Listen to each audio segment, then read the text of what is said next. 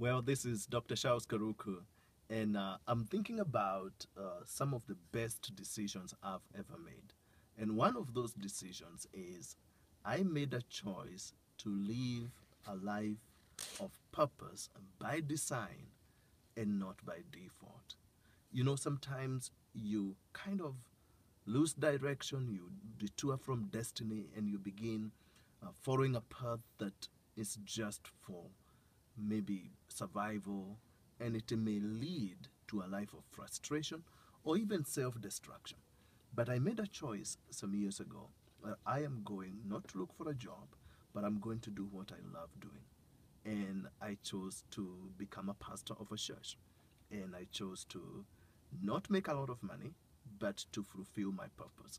And I'm telling you what, through fulfilling my purpose and just focusing on what I love to do, I found out, although I was not making a lot of money, I was happy, I was satisfied, and I felt like I am in my element.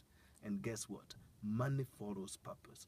Through that waiting and doing what I feel is the best thing I want to do with my life, I have found increase even in the very most unusual place. You know, pastoral ministry is not one of those jobs that pays very well. But I'll tell you what, money can follow you when you're in your purpose.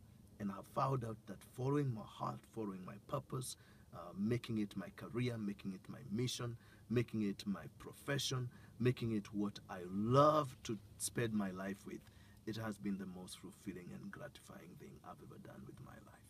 I don't know what you're doing. Some of you make a lot of money, but you don't love your job.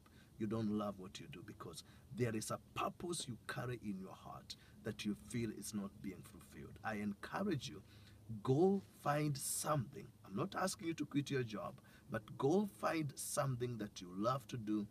Do it with all your heart, and money is going to follow your purpose.